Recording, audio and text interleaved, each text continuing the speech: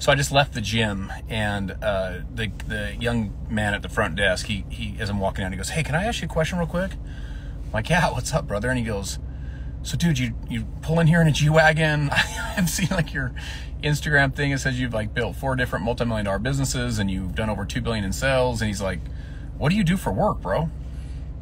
And I want to share with you the advice I just gave this young dude. He's 25 years old, sharp young kid, working the front desk here, but he's going to sell cars is his next kind of career. Because, my friend, how do you crush your life? Like, how do you go to the next level in your life? Like, those of you that are hungry and fiery and like wanting to like make some stuff happen in your life, and you got big dreams and big goals, and like you want to live a life of significance, of impact, you want to make a ton of money, you want to serve people at a high level, like you want to really go for it, you're going to love this. This will be some great advice for you. And anyway, I told him what I do.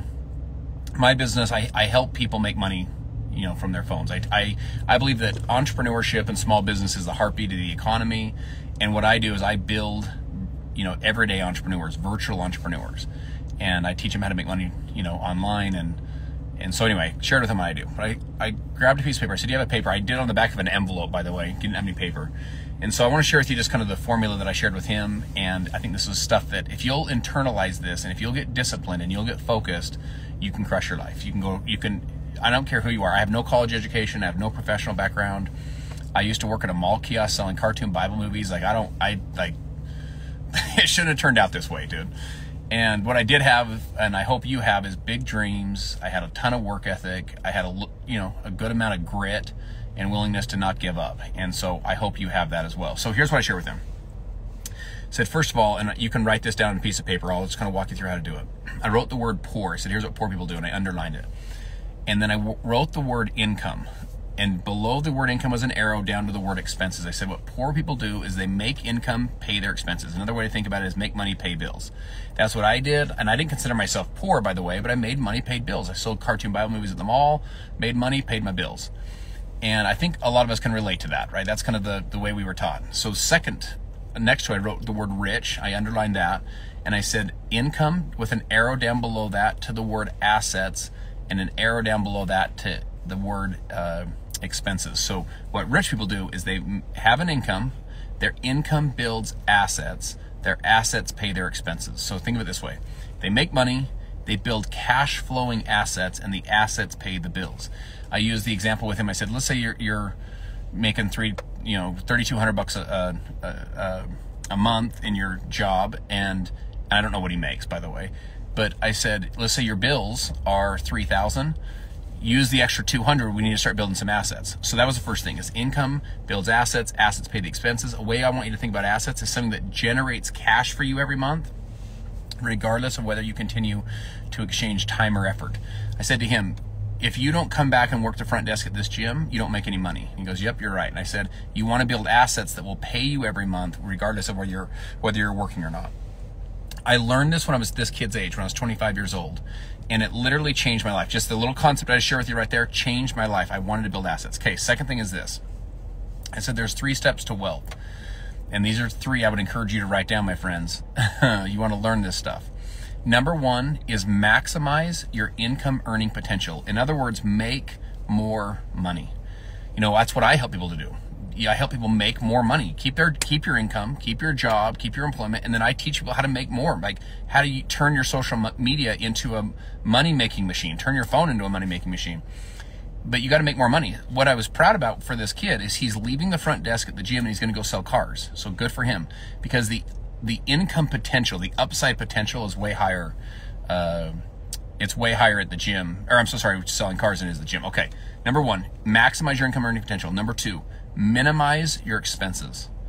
Spend less. Pay off your credit card. Pay off your debt. Pay off your personal debt. Like, you got to maximize what you're earning, make more, and then spend less. What most people do, if they're making $3,200 a month, they spend $3,200 a month, or maybe even more.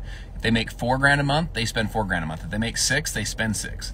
So their income is this. If their income maximizes, it increases, their expenses increase right along with it. There's no gap between income and expenses. You want to maximize and minimize to create a gap. And that leads to number 3. Number 3 is you build cash flowing assets. There's a ton of different ways to do this, but the point is you can't do this. You can't build cash flowing assets. You can't invest or start a business or whatever it might be until you have a gap. Because if you're maximizing your income and you're not minimizing your expenses, there's no gap. If you're making $4,000 a month, spending $4,000 a month, you're toast. And you will run on a hamster wheel for the rest of your life. You'll be broke for the rest of your life. And you say, well, I'm making money. No. You're broke, dude. You have no savings. You have no cash flow assets. You have no retirement. You have no, like you jump off that wheel, like you're toast. You're toast. And you've got to build reoccurring revenue, reoccurring income that's not based just on your efforts today. It's one of the reasons I told him, I said, this is one of the reasons I got into my profession 16 years ago. It's crazy. Is because I wanted to build cash flowing assets. I wanted to build a business, because there's two ways to build assets. One is you can invest money, basically like put your money to work for you, or two is you can build a business and put people to work for you. I wanted to build a cash flowing asset that generated cash, and I could take that leverage cash flow, leverage meaning it's not money just based, it's not money based only on my own effort, and I could leverage it again into investments. And that's exactly what I've done, my friends. And it is life-changing, life-changing. You know, we live in the greatest time in the history of humanity right now. Even with all the freaking craziness going on, it's never been easier in the history of the world ever to get rich than it is right now. To become successful, it's never been easier. So don't listen to people telling you that it's like, you know, like that you're screwed, you can't do it. No. You can do it, dude. You can do it. You just take some discipline. One of the questions he asked me is, he goes, how did you discipline yourself when you started to maximize your income earning potential? You minimized your expenses. So in other words, you had some money left over. He said, how did you like discipline yourself to not go spend it? And I said, dude, I think for me, I became so passionate about the idea of assets. I became so passionate about the idea of something that paid me each month. I wanted to build things that were paying me every single month, regardless of whether I continue to exchange time or effort. In other words, I wanted that more than I wanted the car or the clothes or the shoes or whatever.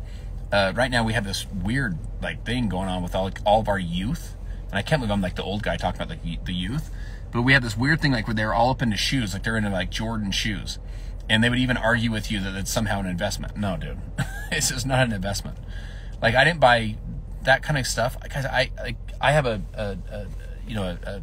nice car. I didn't buy cars like this, dude, for years. I was making great living for years and years, and you would never really have known it because I was maximizing and minimizing, right? So I could build cash flow assets.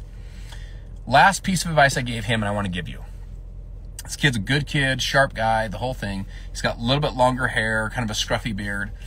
And I said, when do you start your job in the car? And it's here like in the week or so. I said, can I give you some unsolicited advice? He goes, sure. I go, listen, bro, here's what I would do. I said, I'd go get a really sharp haircut. Like go get a clean cut haircut. I'd shave my beard. Like I said, I'd be the first one there. I'd be the last one to leave. I'd outwork everybody. And I would go learn the skills. I would put in all the work. I'd have a great attitude, and I'd go learn the skills. Learn the freaking skills. Get good at it. And yeah, I could tell he kind of looked at me like, what are you saying about my hair? I go, listen, I'm not saying anything's wrong with your hair. Like you can do your hair however you want. I just said, if I'm starting a new job and it's in sales, I'm going to be working with the public, and I'm going to want to really impress my manager and my boss and really impress my customers and my clients, and I want to really go crush it, I'd go freaking get a haircut, dude. That's what I'd do. And I said, I'd shave really clean. And then I said, I would learn the skills. I would outwork everybody and have a great attitude. So, you know, hard work, skill set, attitude, you know, that's what I want to share with you, my friends. Like show up like you're the sharpest person in the room, you know, brush your teeth, comb your hair, get a sharp haircut. You know what I'm saying? Like, don't wear frumpy clothes, dude. Like show up looking sharp, look the part, show up before everybody else, show up early, stay late, and outwork everybody. Like outwork everybody. No one owes you anything. So you're there early, you stay late, learn the skills, hard work, and then have a great attitude. People will buy from you. People will join you. People will participate in what you're doing just because they like your attitude. It'll be attractive. It'll be magnetic to people. So hard work, attitude, and skill sets are the three keys. But again, look the part, dude. Look sharp. Look sharp. Like, particularly if you're going to be in any sort of a people business, if you're like a coder, you know what I'm saying? Like we like slide pizza under the door to you and like, you don't ever have to talk to anyone, then you can do your hair however you want. But if you're going to be in sales and you're going to be in marketing and you're going to be out there making it happen in the marketplace, look the part. Like look fresh, look sharp. And because you want to win people over, dude. First impressions do matter. Like the way you come across does matter. Look the part. And if you become super, super, super rich, I guess you can do your hair however you want. But right now, look sharp. Show up early, stay late. So, man, if you got some value from this, make sure you share this out to your stories and to your page, and put the word value in the comment. Got nothing but love and respect for you guys. I want to help you to accomplish your dreams and your goals. By the way, if you have any interest in partnering with me and what I do and helping you to build, maximize your income earning potential, minimize your expenses, build cash flowing assets, learning how to make money on social media, learning how to make money from your phone, send me a private message. I'll be happy to share with you more what I do. All right, nothing but love. We'll talk soon.